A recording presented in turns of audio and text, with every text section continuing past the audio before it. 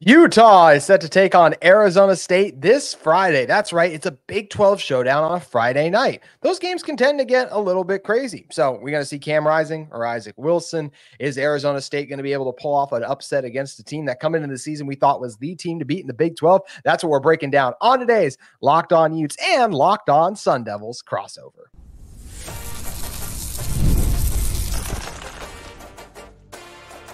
You are Locked On Utes, your daily podcast on the Utah Utes. Part of the Locked On Podcast Network, your team every day.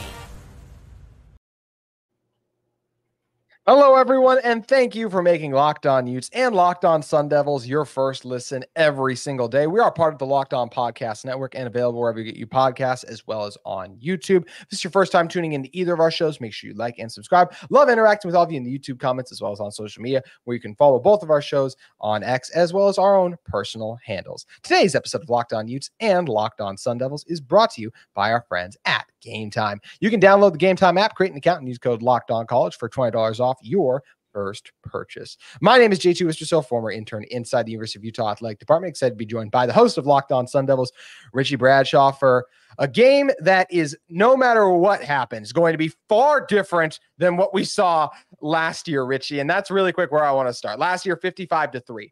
What has changed about this Arizona State team since then that they've gone on to beat an SEC team? I know Kansas isn't great, but that's still one of the teams that coming into the Big 12 everyone thought was going to be good. Like, this team is rolling right now. One loss to Texas Tech aside. Same thing to Utah. They've had some good moments. One loss to Arizona. But for particularly Arizona State, what has changed about Kenny Dillingham's program and culture that has allowed them to be a team that, started the year being picked towards the bottom of the Big 12 and now look like they're capable of knocking off anyone? First of all, I appreciate you giving us our flowers. I feel like there's a lot of people that still aren't quite ready to get there. And I mean, I'm still a little hesitant too, but I know there's a lot of people that still just absolutely hate on ASU. So I can tell you that my listeners and everything will definitely appreciate that. We appreciate you guys. With that being said, one of the things that I've consistently said about ASU on my podcast, and I know my listeners are going to go, he's going to say it. They have learned how to win compared to last year. This is a football team that in the close games didn't know how to close them out, and the blowout games couldn't find a way to get themselves back into it. This year, they have proven that they can play from behind, they can maintain leads, they can do whatever they need to do in terms of adjustments to make sure that if a team starts crawling back into a game, that they can keep that door closed. Going up against Utah, 55-3 last year. There was a lot that went wrong for ASU last season. One of the biggest things was injuries. ASU was on their third string quarterback who got knocked out of the game. ASU had to go to their fourth string quarterback in that game. He got obliterated. The offensive line was a big issue. And one of the biggest storylines going into Salt Lake City last year was our left tackle to start the year, Isaiah Glass, decided to quit on the team. Didn't enter the transfer portal, just said, hey, I'm done playing for the year. He did that on a Tuesday, the Tuesday before the game. And as ASU was flying out to Salt Lake City, Kenny Dillingham goes up to true freshman Sean Naa, a guard, and he goes, hey, man, you're playing left tackle this week. That's Jonah Ellis. Good luck. It's like, yeah, that was tough. And then ASU just had injuries everywhere, and they just weren't as talented last year. And he went up against a team that was just so good. Utah's been so good for several years now. I didn't like going into that game. Did I see 55-3? No, but I definitely thought you were going to get crushed in that game.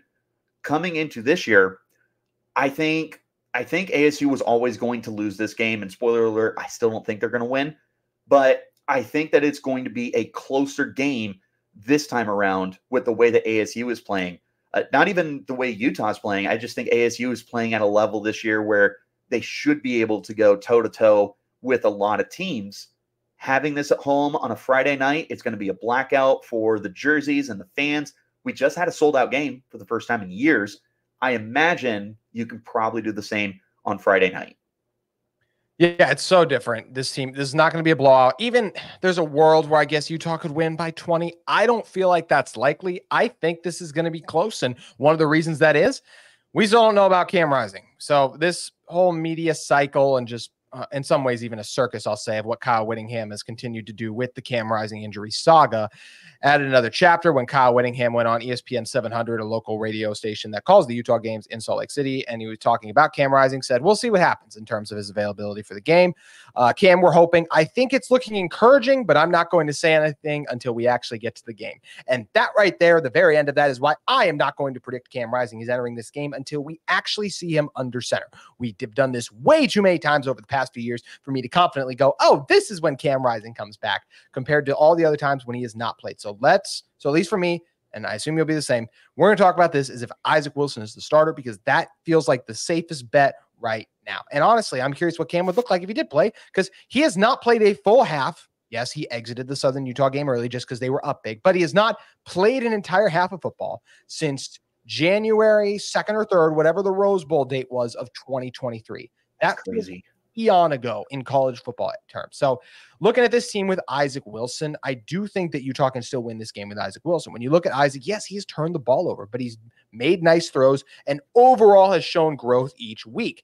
There's a reason that Utah stalled in the red zone. He got them to the red zone with nice plays and throws. And then the failures that Utah had in the red zone don't just fall on Wilson, just like it wasn't on Wilson to get them in the red zone. This is a team that can move the ball. They still have a win on the road at Oklahoma State. Win doesn't look as good anymore because of the struggles the Cowboys have had, but still not easy to win on the road in college football. But Wilson's a guy who's capable of making throws. If the game falls on his shoulders, that's where Utah could get in trouble. But you got a guy in Mekhi Bernard who, going into the Arizona game, was 6th in the nation in rushing yards. He's averaging 6.7 yards per carry. I like the way this Utah offensive line is playing. You factor that in with Dorian Singer and Brant Keithy, proven guys who can win on the outside and over the middle of the field. I feel like Utah has a chance to put some points up against an Arizona State team that has allowed over 28 points in 3 straight games. Yes, and the defense is a really good unit. Defensive coordinator Brian Ward is one of the most underappreciated coaches in all of the nation. They've been dealing with some injuries in the secondary, and some of their young guys, Keith Abney and Javen Robinson, who weren't full-time players last year. Robinson transferred from Washington State, have been forced to play 90% or more of the snaps this year because they just haven't been able to have the health to keep other guys out there. Corner is a thinner position for the team. The pass rush, it's good enough, I would tell you, but there's times where they just aren't able to finish plays. ASU also, for the first half of this game, will be missing their number 1 linebacker in Keyshawn Elliott and their number 1 defensive end in Clayton Smith because of 2 of the most questionable targeting penalties I have seen in the last several years. And they both happened in the second half against Kansas, so they will miss the first half against Utah. And that's huge because you could argue either one of them is the best player on defense. They are, at worst, 2 of the top 5 defensive players on this team. So ASU has been a little short-staffed on the defensive side of the ball this year. There's been some great signs at times, and I will tell you that one of the things that I've always been really impressed with when it comes to ASU's defense is Brian Ward finds a way to make adjustments as well as any coach that I have seen at Arizona State. They will go from the Texas State game where they gave up 21 points in the first half. There was 2 wide open touchdowns in the end zone because the coverage just wasn't there. Start of the second half, Texas State goes right down the field, goes up to 28 points. They didn't do anything the rest of the game. Punts, 3 turnovers, turnover on downs. ASU was just able to dial in. They can make the adjustments. I have that trust in them. The problem is there's times where you need to win a game without making adjustments. You need to be able to get off to those starts, feel comfortable, and that you don't need to switch up everything. That's been one of the things that I've called out about this team previously is adjustments are awesome. I'm glad you can do them. I would prefer a game where you could stick to a game plan for 45 minutes or the entirety of the 60 minutes. They're doing a good job with adjustments. They're still prone to some mistakes. There's been injuries in the secondary. It's short-staffed right now. The run defense has been very, very good. Mm-hmm. I'm curious what happens without Keyshawn Elliott in the first half of this game. All in all, this is a good defense. This is another really good test for them because last week they made Jalen Daniels look like the Jalen Daniels that we all anticipated to see. They allowed Taj Brooks against Texas Tech 2 weeks ago to look like the best running back in the country, which, surprise, Taj Brooks was very, very good. But the guys that are super explosive are typically able to take advantage of this defense. So for Arizona State, I just don't know if I'm ready to trust the defense to be able to completely shut down anybody. And Utah's got more than enough weapons out there to make things a little difficult. They do. We touched on it on both sides, but now we got to really dive into our keys for the Utah offense, Arizona State defense, and then flip it over as well. We're going to be diving into that in one moment. But first, I want to talk with you all about the sponsor of our crossover episode today. It's our great friends at Game Time. Game Time has a new feature called Game Picks that makes getting tickets for your favorite live events even easier. Game Picks filters out the fluff to show you only incredible deals on great seats so you don't have to waste time searching through thousands of tickets. There are so many features I love about Game Time. And how about the fact that it's not just sports tickets, but you can save on concerts, comedy, and theater events near you. They also have that all-in pricing, which shows the tagline up front so you know what kind of a total you're getting. There's no surprise fees at checkouts, and we know what a pain those can be. You can get a panoramic view from your seat in the app before you buy. Their low price guarantee is also there, and they will credit you 110% of the difference. Game Time ticket coverage is also the most flexible customer service policy in the ticketing industry. So download the Game Time app and take the guesswork out of buying tickets. You can create an account, use code LOCKEDONCollege. It's capital L for locked, O for on, and C for college. Just the start of each word capitalized, but there is no spaces between those words for $20 off your first purchase. Terms apply. Again, create an account and redeem code LOCKEDONCOLLEGE for $20 off. Download Game Time today. What time is it? Game time. All right, Richie, we kind of hinted at it a little bit, but really quick to put a bow on Utah's offense, Arizona State defense. The biggest key for me is don't let the game fall on Isaac Wilson's shoulders. Utah has to run the ball well in this game in order to keep that Arizona State offense, which has shown the ability to get explosive, get a little creative. Skattebo is a really good player. So my biggest thing for Utah is run the ball. And I don't blame you for that. This is a team that is exploitable. There's times where they have been run on this year. There's times where they have been thrown on. It's not a perfect defense. I imagine that Utah is going to find a way to get the best out of their offense. One thing I do want to address, because ASU fans do the same thing with Sam Leavitt. Isaac Wilson was a 4-star. He was a very good quarterback. When people go to criticize him, the same way that people will criticize Sam Leavitt, I have the same thing to say every time. He is a freshman. He looks like a freshman. You need to give him grace. Not every freshman is Caleb Williams or Arch Manning or anyone like that. These guys need time to adjust. So, yeah, Isaac Wilson is going to make some bad throws and bad decisions. It's going to happen for a 17, 18, 19-year-old kid. The same thing for Sam Leavitt. He's a redshirt freshman. He only appeared in 4 games last year for Michigan State before coming to Arizona State. He makes some mistakes. The touch on his passes is off. Like, he looks like a freshman. Give him some breaks. So when it comes to Isaac Wilson, the way that ASU has been able to make their offense work, and I think the best way that Utah can continue to go about things is to try and shrink what you're asking for him to do, leave it to be nice and comfortable, and then let the other strengths of your team be able to show up.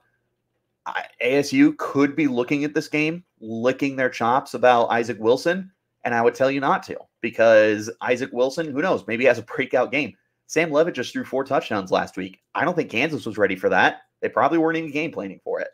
You can't go into this game assuming that Isaac Wilson is going to be someone who holds back this offense, because I don't think that's going to be the case if you play to your strengths. So the ASU defense needs to make sure that even a freshman quarterback is someone that they're game planning for, and understanding that, who knows, maybe ASU shuts down the run game and now Isaac Wilson is just going to tee off on your secondary. You still need to make sure that you're accounting for Wilson, regardless of him being a 28-year-old quarterback or an 18-year-old quarterback. So the defense just needs to remain humble.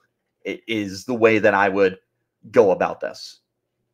Yep. I think you're right, and it's going to be a fun matchup to watch. And speaking of fun matchups, that's what it is on the other side as well. We were talking pre-show. Skattebo is one of my favorite players in this conference. I love the variety of things that he is capable of doing. He's a guy who can play your wildcat quarterback. You can put him out wide if you need to, but of course, just a very effective receiver out of the backfield normally, and a very strong runner. Does a good job of deciding, hey, when's a good time to keep this run inside versus bounces to the outside. Levitt's been impressive to start the season, and you guys have done a good job. You've gotten in some shootouts recently, and you've emerged victorious in most of them. Yep, fell against Texas Tech, but won against Kansas, won against Texas State. That feels like that we mentioned games in the past. This Arizona State team probably doesn't find a way to win. No. Found a way to win them. And now you get a Utah defense in that is licking their wounds a little bit. The Utah defense is not getting up 25 points yet on the season. So they've been impressive in that regard. And they absolutely played well enough to win if the offense gave Utah something against Arizona. But they missed tackles. They allowed the Wildcats starting back to average over 10 yards per carry. And if you let this Arizona State team, who has both Skattebo as well as Levitt, are averaging over 5 yards per carry, if you let them get their averages, Utah could be in trouble.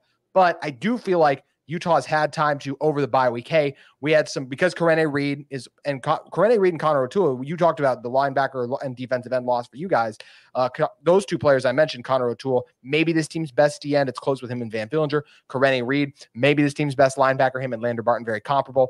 They're might not play. They've missed time. We have no idea if they're coming back. Those will be losses. With that being said, Utah has now had time to kind of acclimate for those losses. This is a team that does well off of bye week. Morgan Scalley is one of the best defensive coordinators in college football. The tackling issues that Utah had, I expect those to get shored up. And I do feel good about this Utah secondary, even though I feel like Arizona State will make some plays downfield.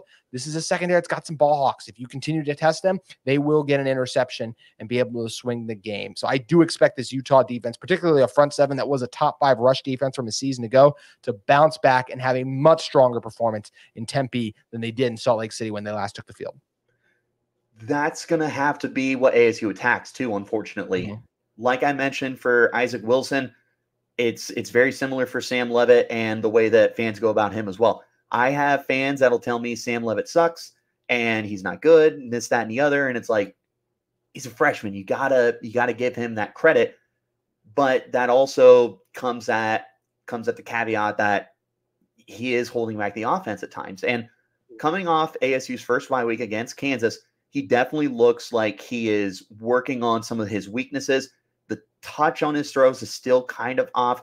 He's still working on establishing chemistry with some of his receivers. I know Jordan Tyson has been the most targeted receiver for this team by quite a lot. There's a lot of missed opportunities. There's a lot of splash plays as well. The best way that ASU can win this game is the way that they've been winning it all year, and that's giving Cam Skattebo the football. I have dubbed him the people's running back because he catches it, he runs it, he passes it, he punts it. He does a little bit of everything, and he is everyone's favorite player in Tempe, Arizona. I've yet to meet someone who doesn't like Cam Skattebo, and if they didn't, I just flat out wouldn't trust him. This is the guy that is going to win you football games this year, and it's been that way for 4 of the Sun Devils' 4 wins this year. They're 4-1 because they have had the consistency, the explosiveness, the determination, any other adjective you want to throw in there from Skattebo. He is going to be how this offense runs, no pun intended, in this game. ASU does have good depth in the backfield. They have Raleek Brown back, who had a really serious hamstring injury that hampered him for the first 4 games of the year. He played last week. He looked good. The Carlos Brooks is another guy who's very talented. We'll see how much he gets on the field. It's a deep running back room for ASU, and Sam Levitt is a legitimate dual threat.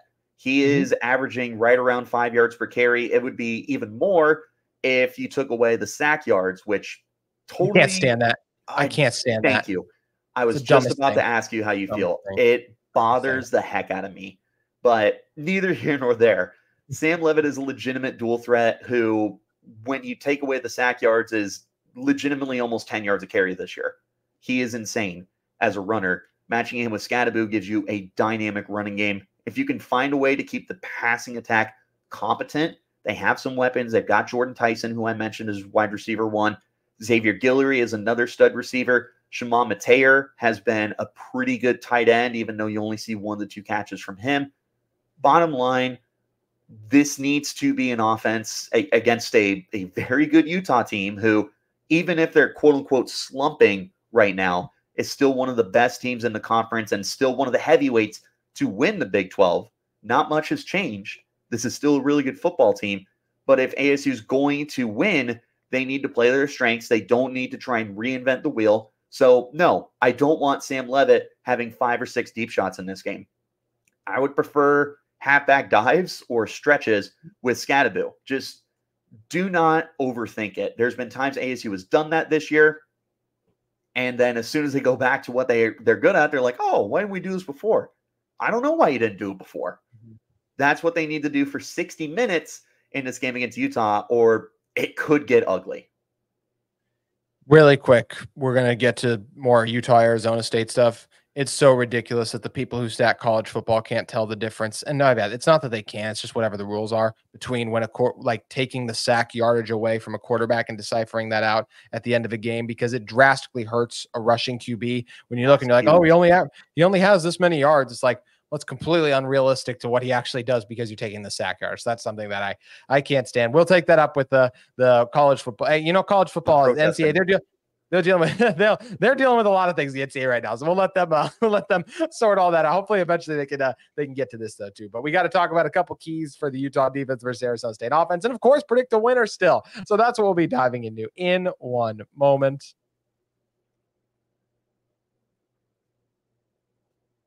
But first, we can talk a little bit about FanDuel, because FanDuel lets you get in on the NFL action. Hey, NFL fans, you can start the season with a big return on FanDuel, America's #1 sports book. So when you get a hunch in the middle of the game, you can check out the latest stats, view live play-by-play, and so much more on the same page where you place your bets. You'll get started with $200 in bonus bets guaranteed when you place your first $5 bet. Got the MLB playoffs, of course, also got NFL, but you have our game you can take a look at right now. Utah currently favored by 6.5 in this one. Richie, where are you leaning on that line? Over under?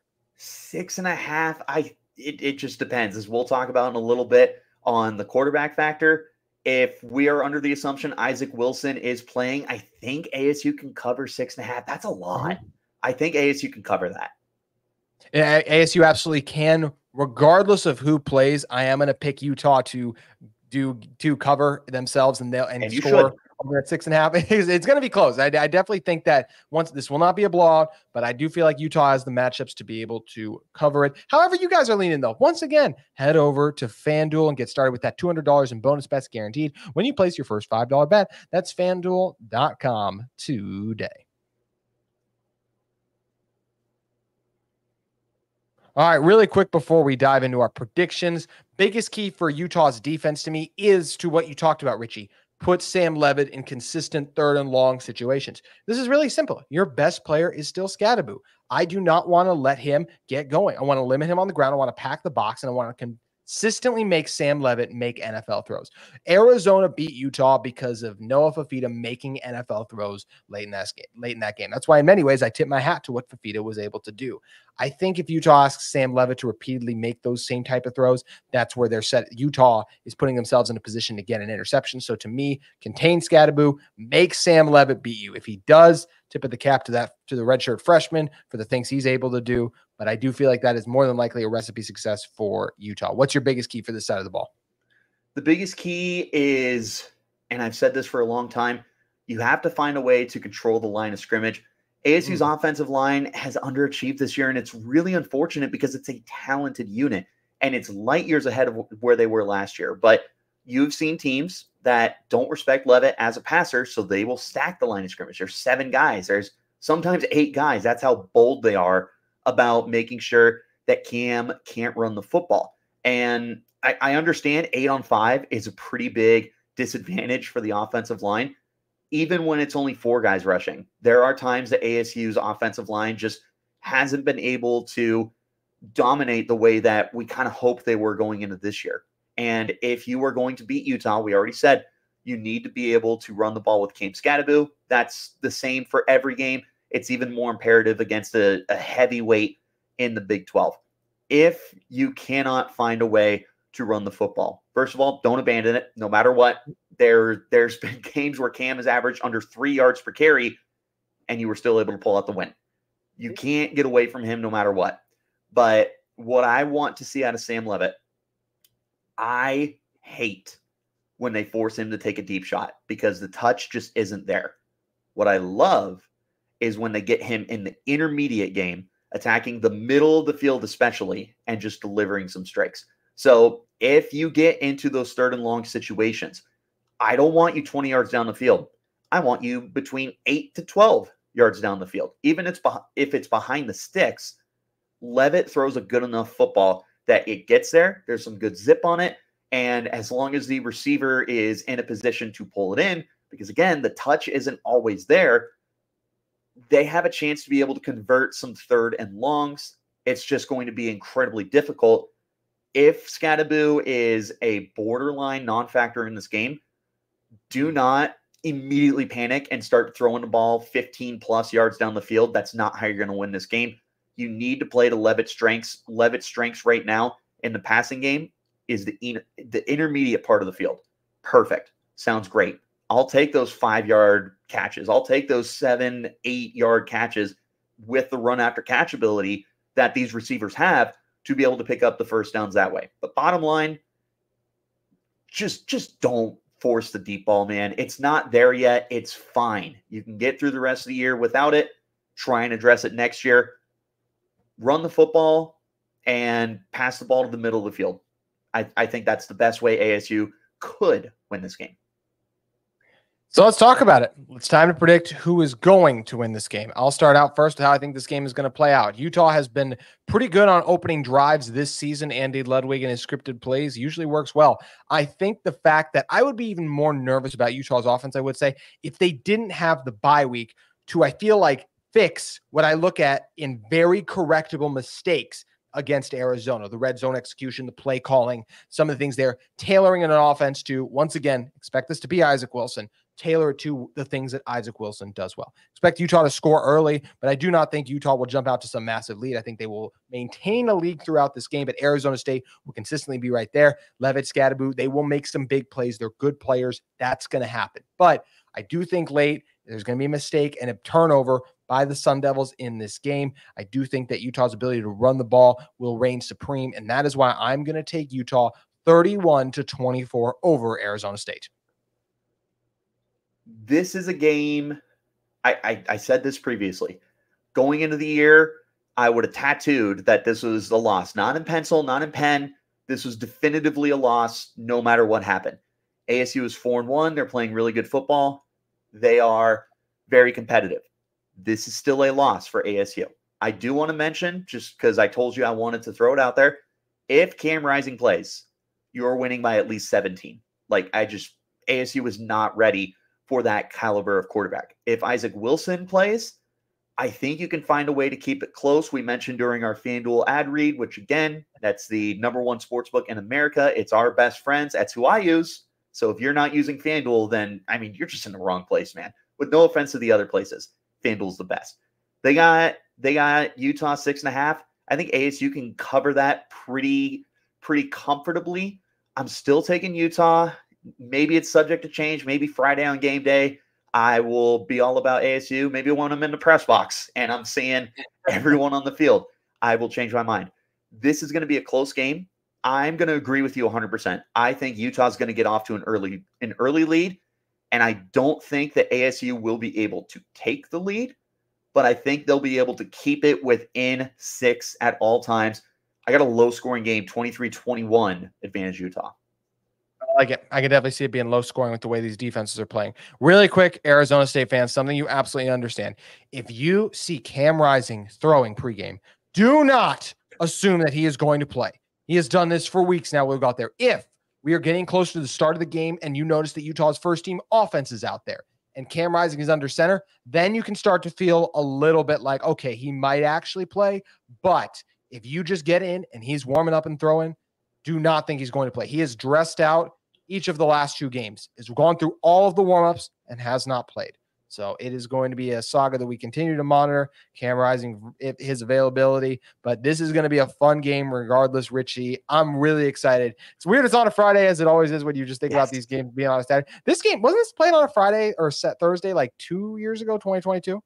That sounds right. It might have That sounds right. I know The game where 2021 was the year I was really upset about, because that was the year ASU is going to waltz their way to a Pac-12 title, and then they were up at half, and then Utah made their adjustments. That was not a fun game. I remember that one very vividly. You know what else I remember was Brant Keithy actually got hurt in this game 2 years ago as well. So I'm sure he's excited. Was that the game? Yeah. Yes, this was the game. So I'm sure he's excited to get back on the field and just see the progress he's made since that low point of an injury as well. But this is going to be a fun one. We are going to continue to preview and talk about it. We each be coming out with a prediction show on Friday. But Richie, always great. Our third year doing a crossover with these. Even though the Pac-12 is gone, I'm glad we can still keep this going, my friend. I am too, JT, and I know a lot of ASU fans think Utah's a big rival. I can get there, I guess. I really don't hate Utah, even though people think I hate Utah, because when my Big 12 media preseason stuff came out, which is gone, you can't find it anymore because I'm done taking the stuff. Utah fans were all over me, and I understand. I just promise you I'm not a Utah hater. I love Kyle Whittingham. He's one of the 3 best coaches in college football. I will die on that hill, but that's all. I'm not a hater. I don't consider you guys a rival, not because I don't respect you, but because I do respect you. Yeah, I respect you guys as well. To me, this does not have the recent chapters in terms of on the field back and forth to make it a rivalry. It just hasn't been. A lot of these games haven't been close. So I would love for this to become a rivalry again. I think there's always some fun intrigue because of the 2 Pac-12 schools, but I don't think it's a rivalry either. I really like Kenny Dillingham. I like a lot of things about Arizona State. So this is going to be a fun game. We can't wait to watch it get underway. Thank you again for listening to Locked On Utes and Locked On Sun Devils. We'll be back with you tomorrow with another episode.